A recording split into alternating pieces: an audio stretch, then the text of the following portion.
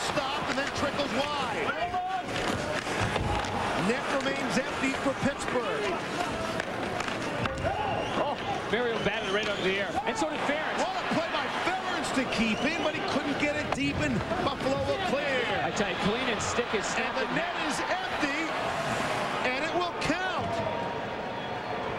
The Sabres get the empty net goal to put a punctuation mark on this one. It's an exclamation point, and Buffalo leads 4-1, and the Sabres are alive and kicking in this series. Pretty darn resilient group. They have been in the past. They're here again. You're right, they are. Puts a lot of pressure on the Pittsburgh Penguins on home ice. Wednesday night is Game 4 here in Pittsburgh, exclusively on ESPN.